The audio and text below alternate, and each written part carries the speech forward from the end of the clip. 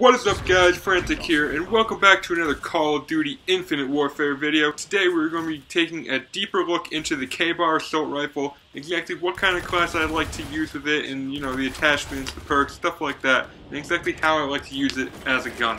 So overall, I feel like the KBAR is honestly one of the top guns in the game. As a gun that you pretty much start out with, that alongside the NV4 assault rifle, it is one of the best guns in the game, since you do get it at such an early level, in that it's just an overall well-balanced weapon, having an amazing fire rate, a decent damage, really good range being an assault rifle and having that advantage, and just all around I find myself doing really well with this weapon, and having that kind of assault rifle that has a really good fire rate and really good accuracy kind of reminds me of the ACR in Modern Warfare 2. I'm not saying that the KBAR is exactly like the ACR from that game, but I do think this is a pretty accurate representation and, correlation between the two, and just the accuracy on this gun is just far superior than any other assault rifle that I have found in this game. And that's what I like most about the KBAR. I mean, just like the NV4 reminding me of the M4 and all across the board in the Modern Warfare series, this gun reminds me of my other favorite gun from Modern Warfare 2 being the ACR.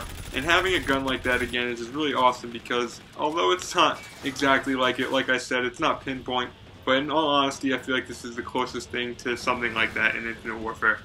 And another thing I really like about this weapon is that the hip fire spread is absolutely phenomenal on this gun. I mean, for an assault rifle, it's so tight and it's so accurate that even at close range when you're facing submachine guns, you're going to have a good chance when it comes down to hip firing. I mean, it's just so accurate, and out of the assault rifles, it's honestly the best.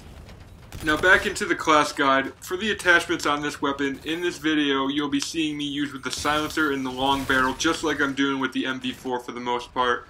And in all honesty, guys, I feel like this is one of the best combinations for attachments in the game. Staying hidden on a radar is so important in a fast-paced Call of Duty. And in all honesty, that long barrel really defeats the whole entire decrease of range when it comes to having that silencer. And, having that same range that you would have without having a silencer is really fucking great. And just like the NV4 video, I'm going to throw an optic sight on this every single time.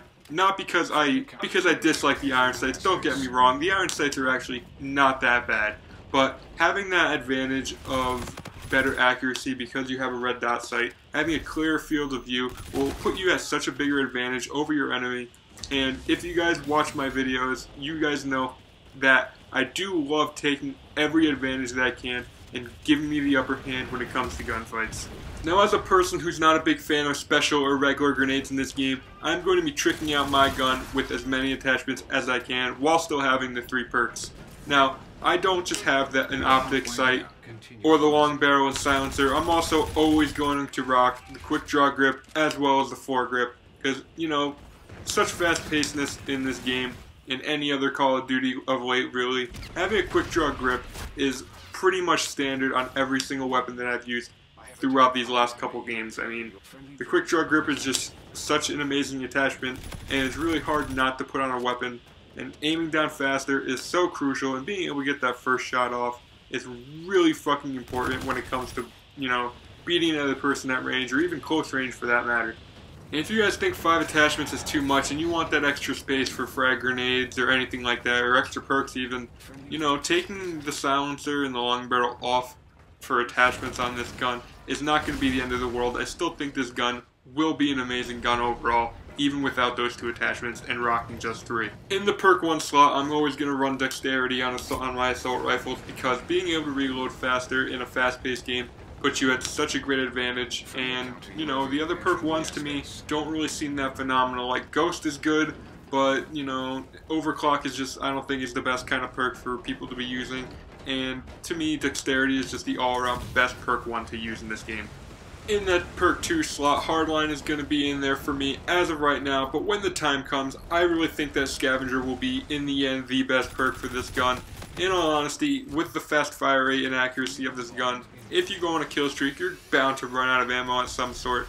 And being able to pick up ammo throughout the whole entire game with just killing people is going to put you at such a better place in this game, and not having to pick up weapons in my opinion, is the best thing possible, because picking up weapons, for me, is the worst thing to ever have to happen when you're on a kill streak. Now, perk 3 is where I have the most trouble determining which perk I want to use. In my opinion, I feel like there's only 2 to 3 good perks in this tier.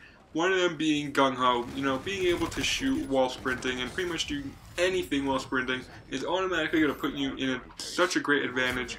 With this gun's increased accuracy from the hip, I mean, being able to sprint and shoot at the same time is going to be such a great asset to you. Also, marksman I feel like is a really good perk, even though in the description it says that it's mainly for sniper rifles and other guns get a minor buff. I really think that marksman is a great perk 3 in this game, regardless of what any gun you're using.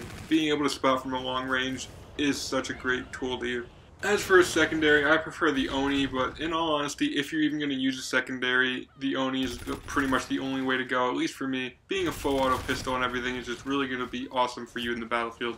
And that concludes this video, guys. If you enjoyed the video, please make sure to smash that like button. It really means a lot to me. Every time I see that counter go up, you know, seeing likes is awesome.